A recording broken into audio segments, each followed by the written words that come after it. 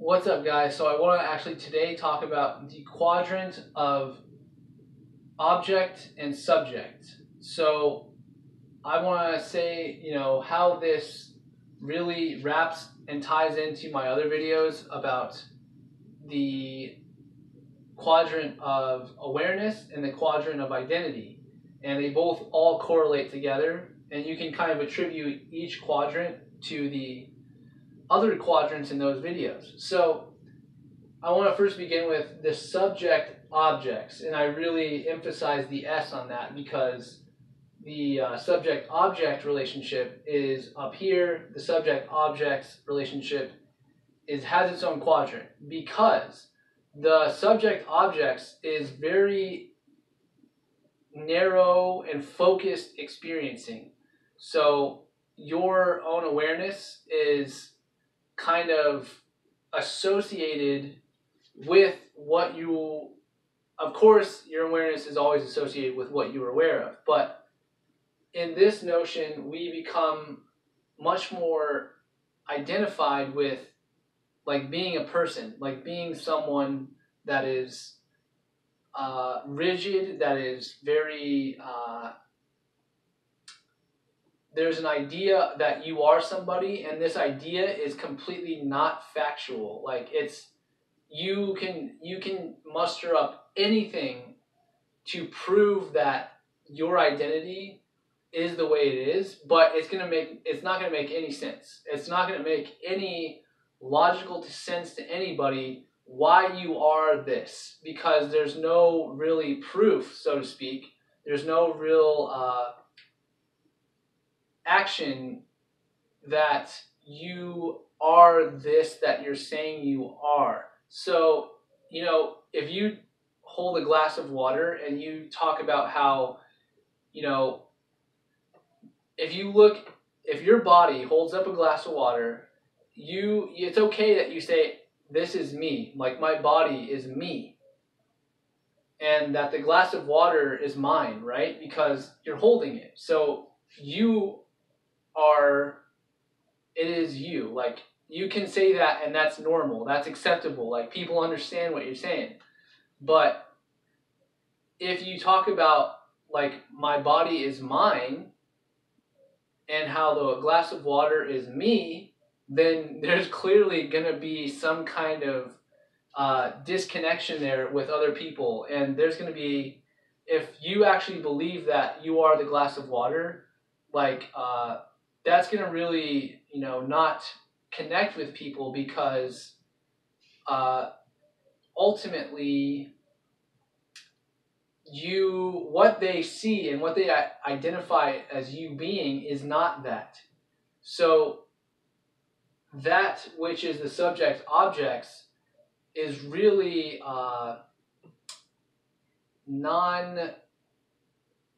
it is valid, but it's valid in the way that you are no longer really believing it yourself. I mean, you are believing it, but it's not that.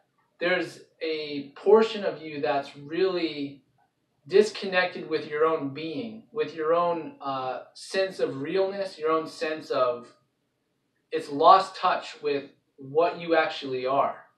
So that's why you are delusional and want to associate yourself with many objects and many things, because you want to be real on a subconscious level, but you don't know that's what you want. So you go on thinking and believing in things that really don't have any,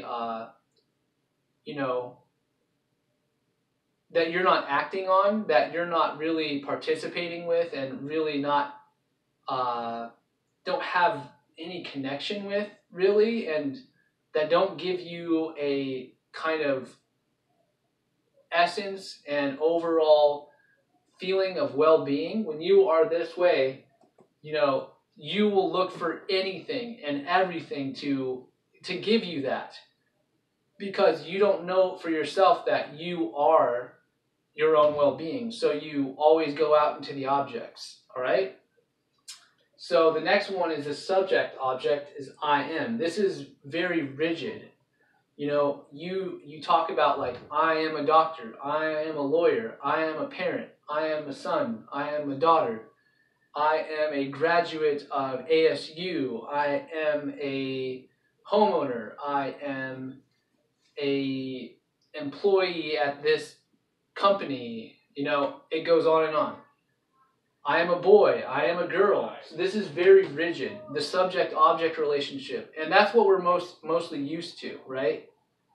Because this is very oriented in like matter, in things that have happened before, like things that are actually real.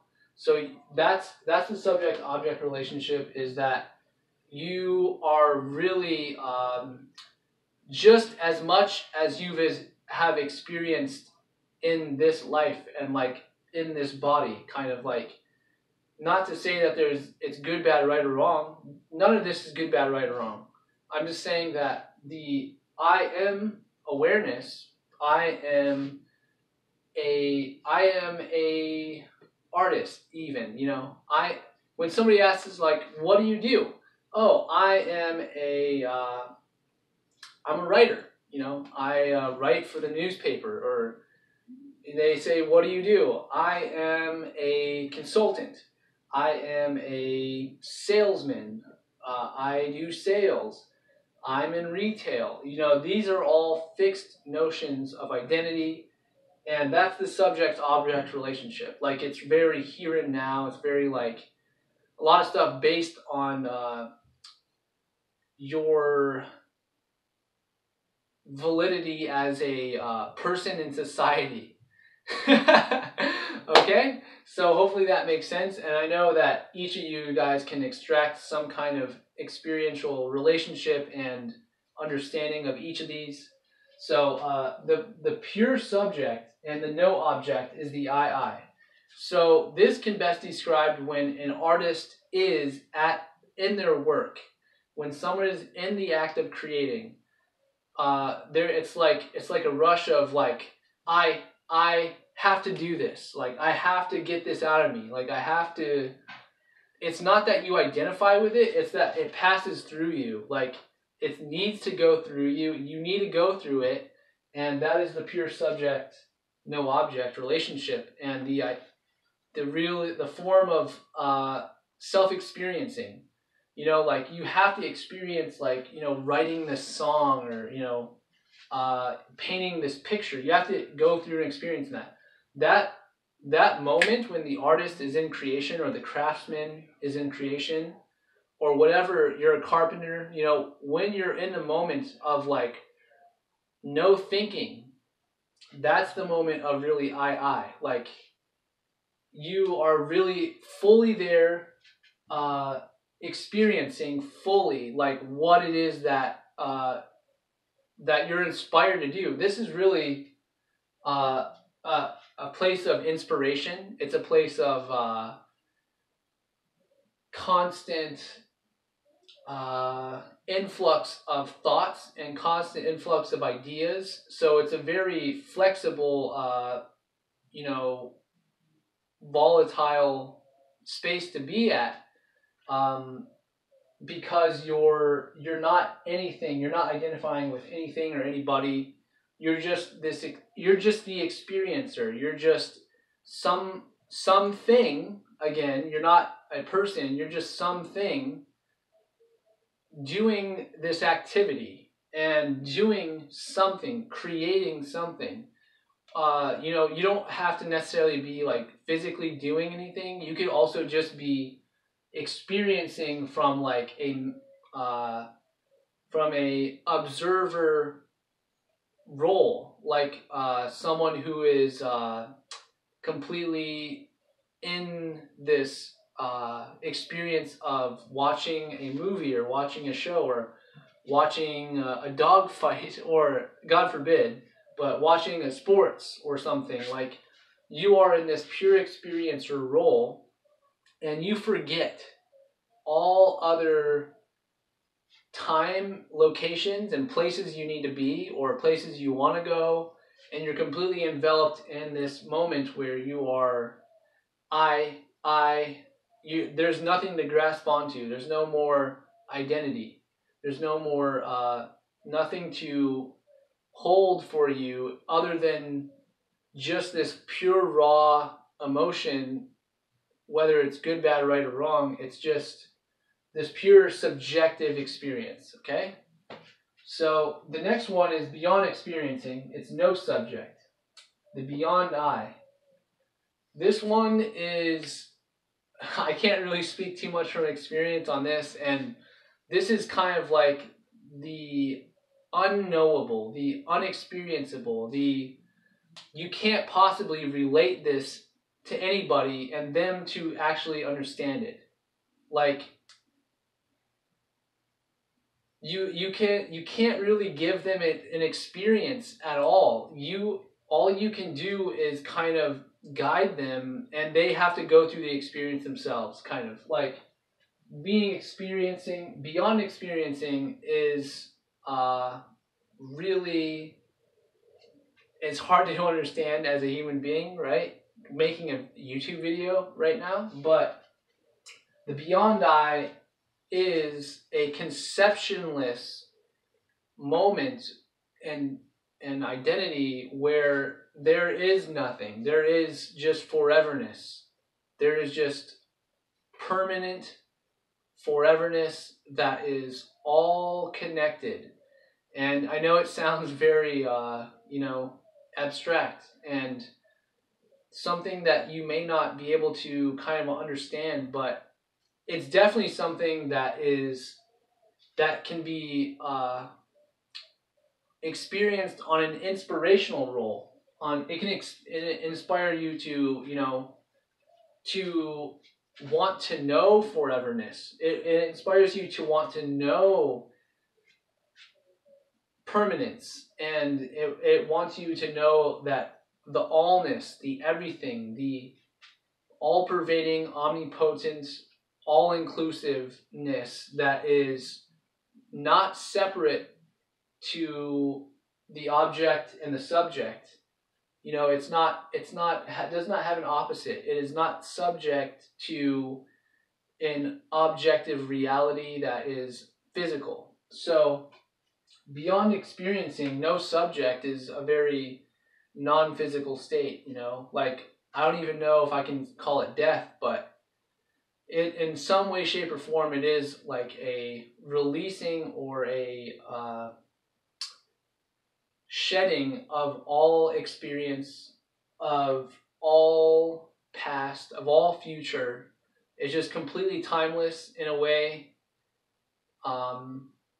And it's even that it's, I wouldn't even call it timeless, because it's that point where there was no time to begin with. So because you can only call timelessness an actual thing if there was at one point time. So I know, right? Wrap your head around it. But the beyond experiencing, no subject is forever, and there never was a beginning or ending. It just is constant, and it is completely neutral in my intuition. So this relationship with the I, with the relationship with awareness, is this beyond I is really non-conceptual, and this may not really help you as like a human being wanting to survive in the world and like make its way in society and like be a person and all, but I can hopefully inspire that you to actually just imagine this state of being that you are connected with all that is and ever will be and ever was, and even connect with this portion of you that, even connect with this idea or this possibility that you never were anything to begin with. You were never nothing to be compared to anything that existed. Okay? So thanks again for watching, guys, and hopefully this helps. I'll see you on another video.